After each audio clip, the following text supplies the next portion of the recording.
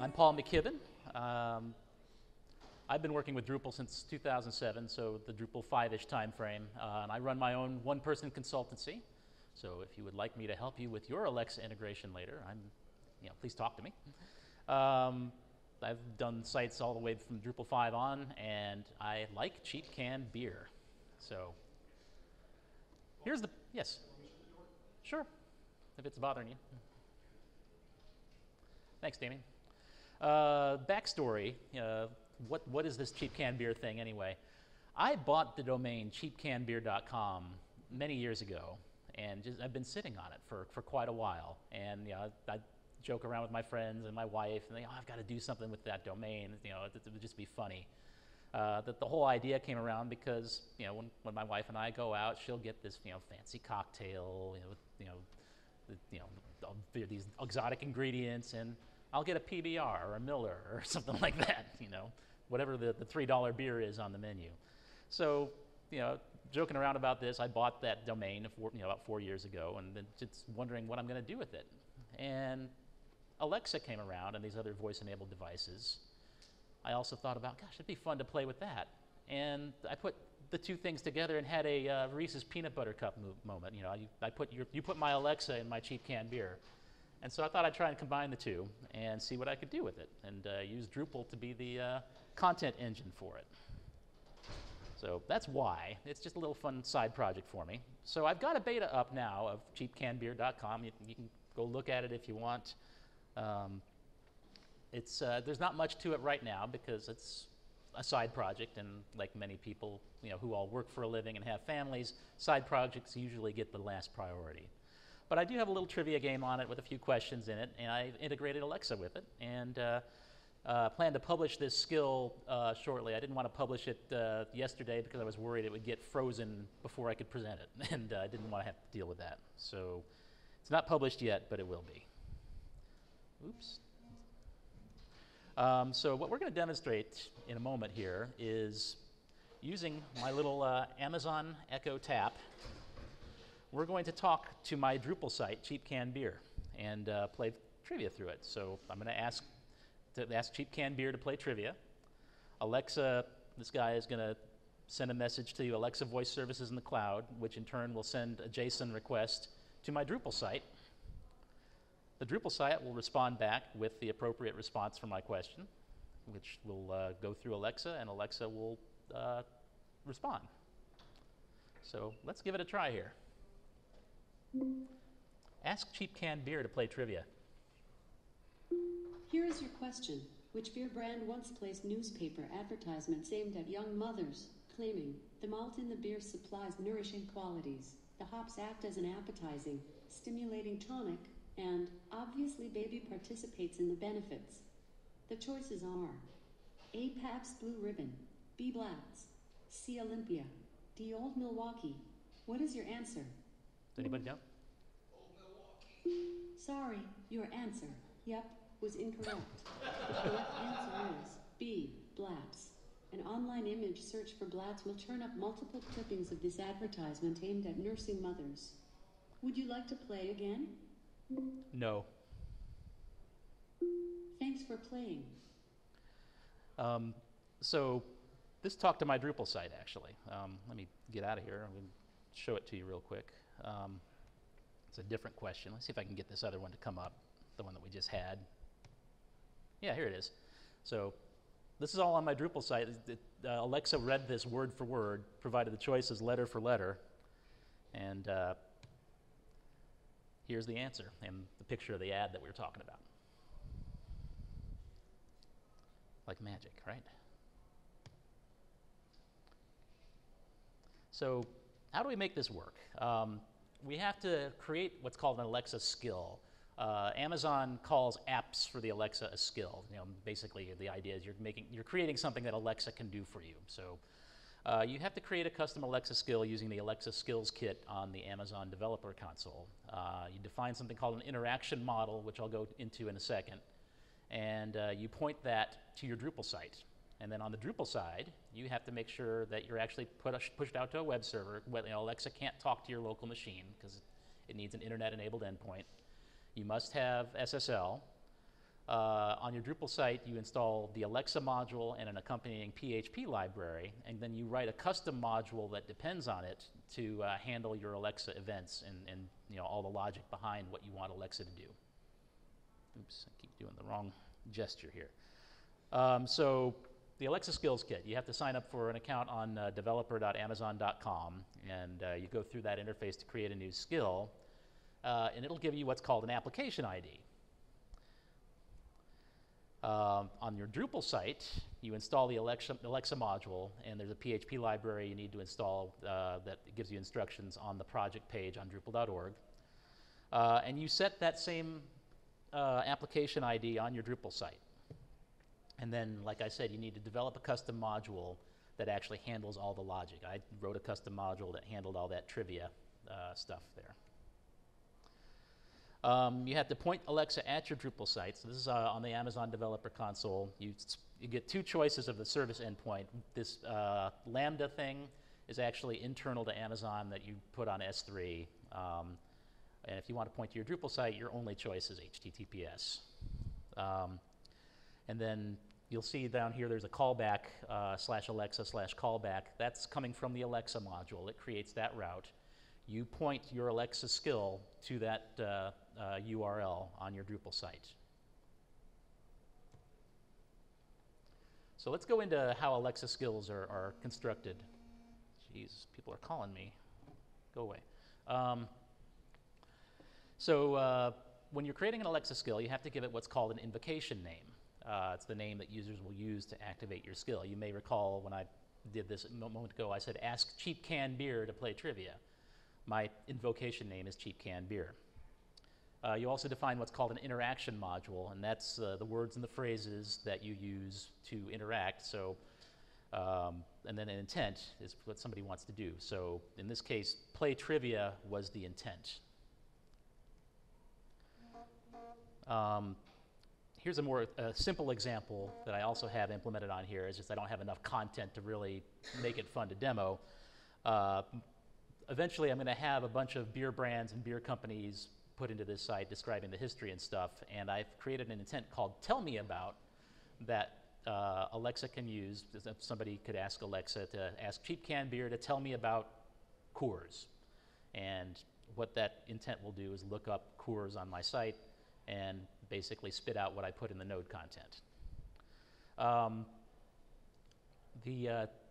To invoke an intent, you use an utterance, and you can define multiple utterances for the same intent because not everybody says things the same way. So I could say, ask Cheap Can Beer to tell me about Coors, ask Cheap Can Beer about Coors. There's probably a bunch of other phrases I could come up with that would work.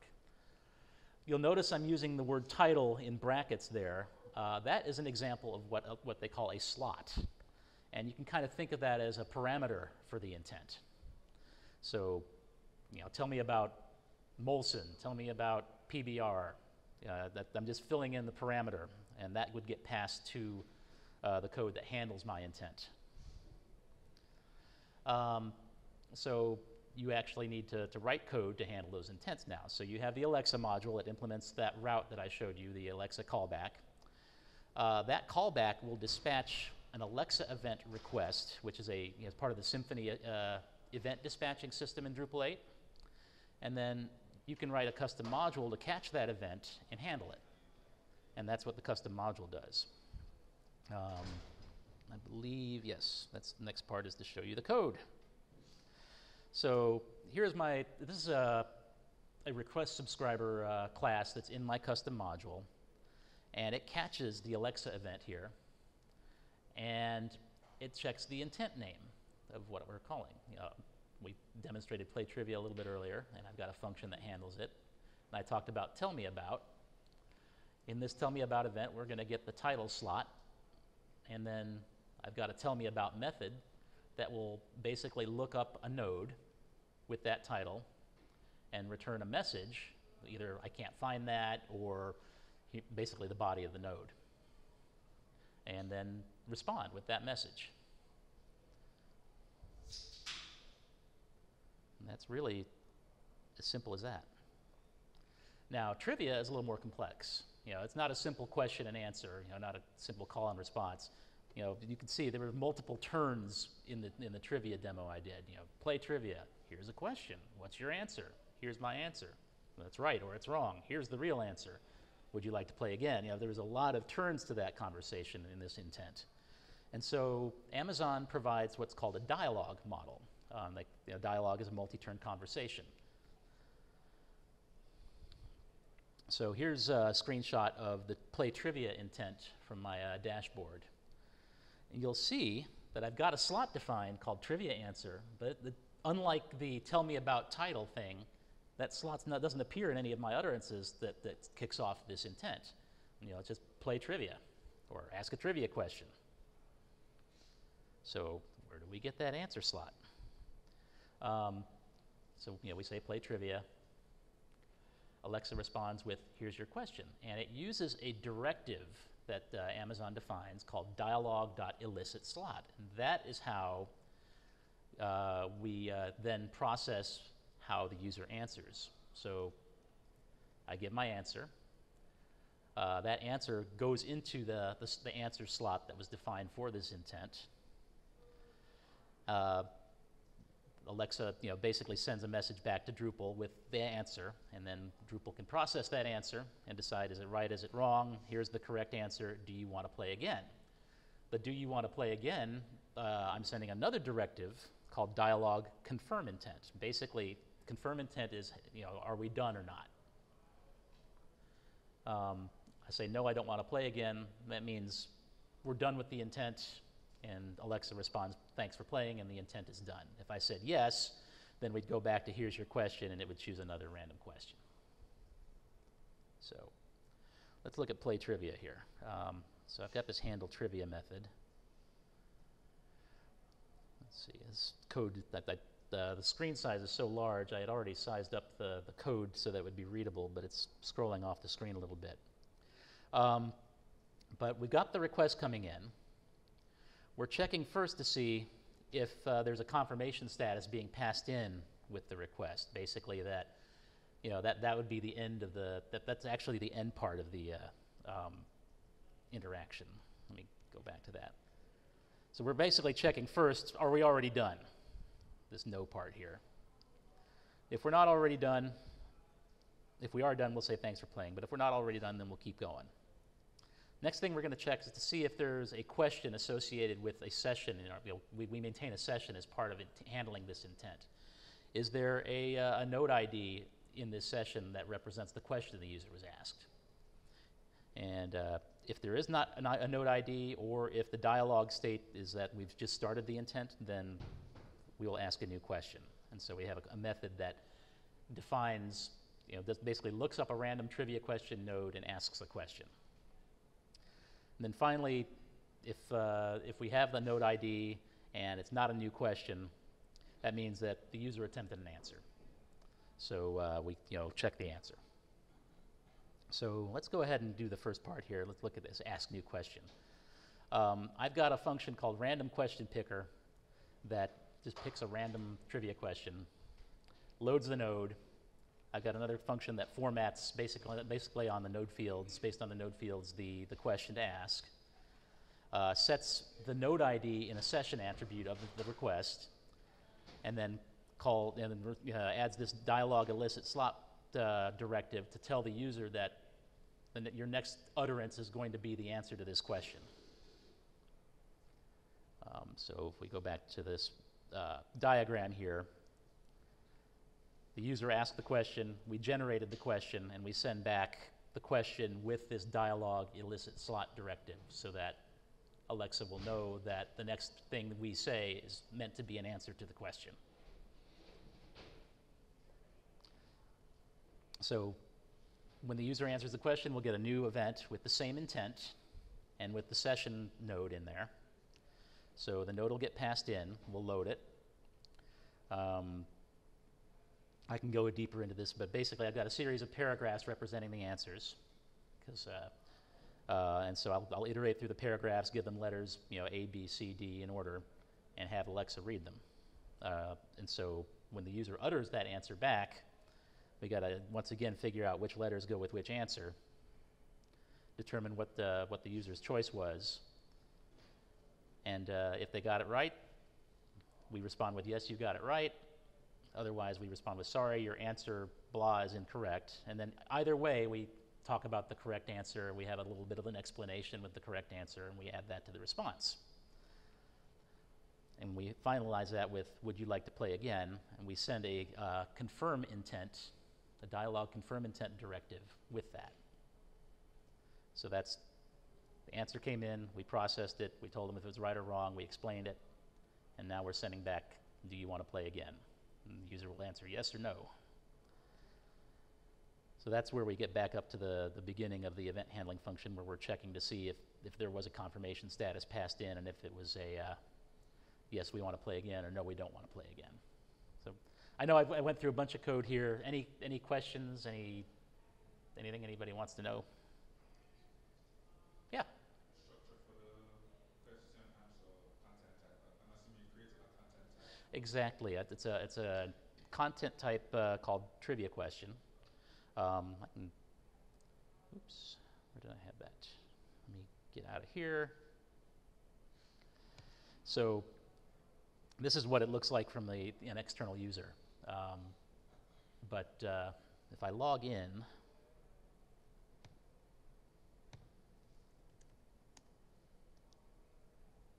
we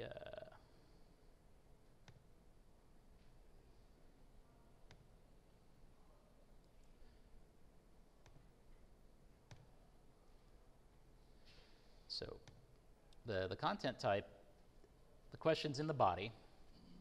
We have paragraphs that describe the choices. One of those choices will be marked as the correct answer. And then the description of the correct answer is in this correct answer description field. Is that where you have to name the label as well? I'm sorry? The label, ABCD. That's actually generated in custom code. That actually, it'll actually take the answers in order and put A, B, C, or D in front of them, or E, or whatever. However many choices you put in, it'll go up. It will allow up to 26 of them. So if we look at an example, let me just bring up a trivia question and edit it.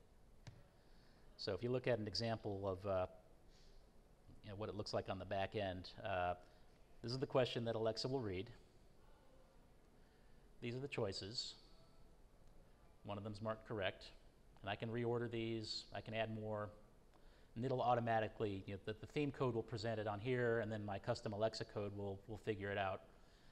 Which one's A, which one's B, which one's C, just based on the order. If you want to see that code where it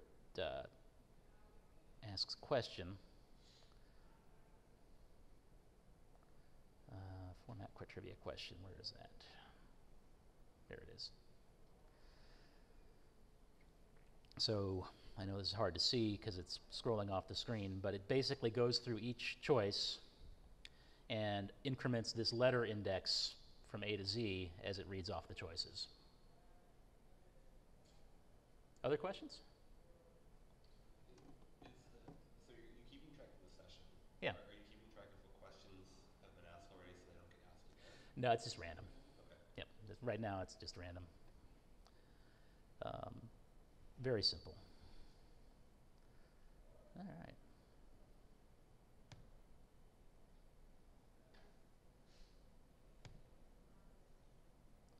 So we did all that already.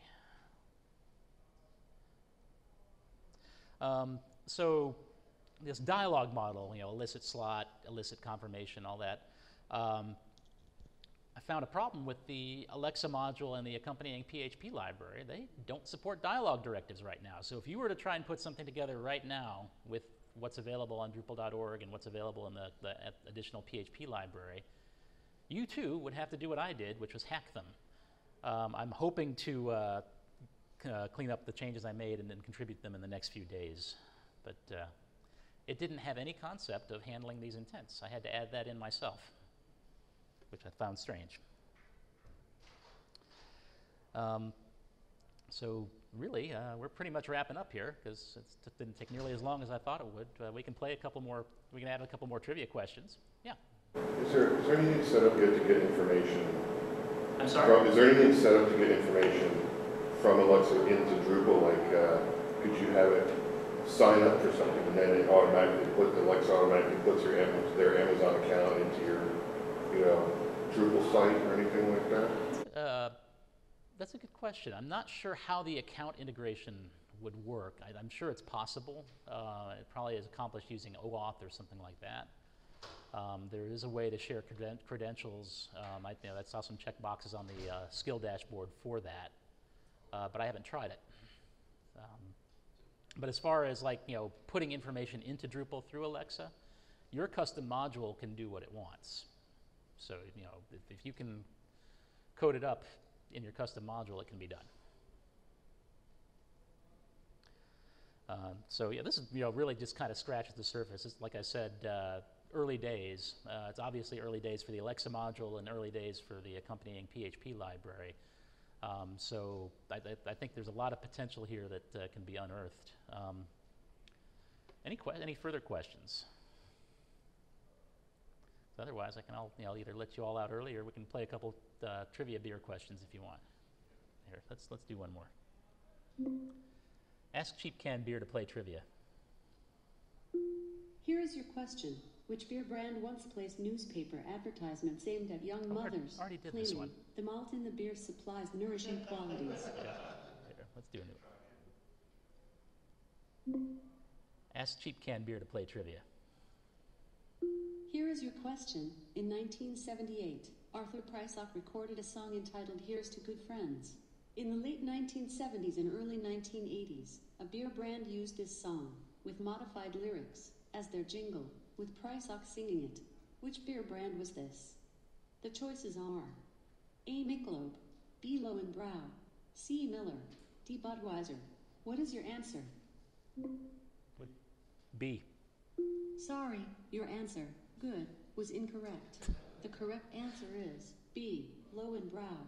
If you were alive in the 70s and 80s, you may remember hearing, Here's to Good Friends, tonight is kinda special, in Lowenbrau ads. For the jingle, Prysock's song lyric, Tonight, Let Us Begin Again, was changed to Tonight, Let It Be Lowenbrau. Would you like to play again?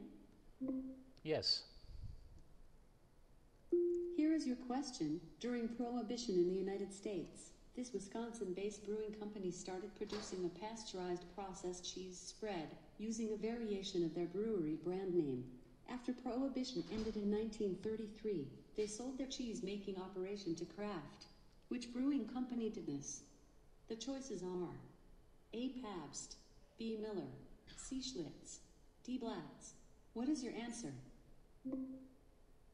A. Yes, you got it right.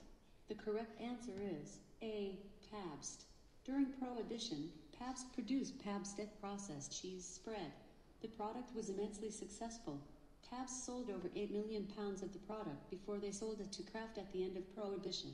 Kraft continued to produce Pabst cheese until at least the 1940s. The cheese's similarity to Velveeta, also produced by Kraft since 1927, is probably the reason the brand was discontinued. Would you like to play again? No. Thanks for playing. So yeah, any other questions? Have a little bit of fun, yeah. Some other use cases for Alexa skills, other than like playing trivia games. What are the other possibilities that are available? Can you do like commerce? Could you see the viability of like setting up a Drupal commerce site and then having be able to purchase stuff through Alexa? Is that like something? I think that would be entirely possible. You can already buy stuff on Amazon through Alexa. There are stories of kids ordering, you know, playhouses and stuff on their parents' Echo devices. But not only are they integrating Alexa into devices like these, but they're talking about integrating it into your car. So you could use it to get a traffic report, maybe. You know, if you had a site that had traffic, you know, real-time traffic reports on it, you could use it to get news. If you had a news site, really, I think anything that you can think of that you could support some kind of voice interaction on, you could use it on Drupal with Alexa. How did your development workflow work out with, you know, because it has to be a public endpoint, right? Yeah, and that's a very good question. Debugging is hard. I wound up using Drupal database logging to try and catch things when I could. But yeah, I thought that when I was encountering bugs, a lot of times I couldn't debug it at all. Couldn't stop, hit breakpoints, do anything like that. I had to actually just take my best guess as what might be happening, look at the documentation, figure out if the message structures were right. I had one problem where when you gave a trivia answer, when Alexa passed that message into Drupal, it would add a period on the end of it for no particular reason. And so a period didn't match the letter A, and so it was the wrong answer.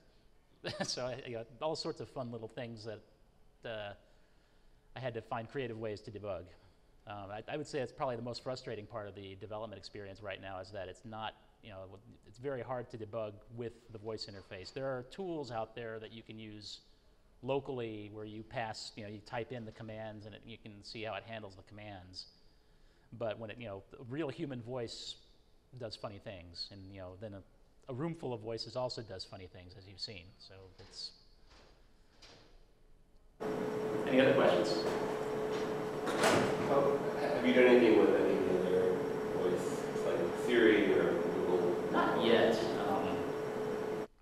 I haven't done a ton of research, but from what I can tell, Amazon is the only one where you actually develop a specific skill for it, whereas I'm not sure you can do the same with Google and Siri. I'm not even in the, other than having a Mac, I'm not really into the Apple ecosystem. I don't use Siri at all, so I don't know much about it. The closest thing I've seen is Google now has a thing where you can set up your own, like, when a command happens, do this thing. But it's sort of like a, I'll have to look into that because I'd be curious. I'd be curious to see how that is because I use the Google Assistant on my phone a lot. Yeah. Other questions? Or experiences? People who've played with this or similar kinds of things? Cool. Well, thank you all for coming, and I really appreciate it.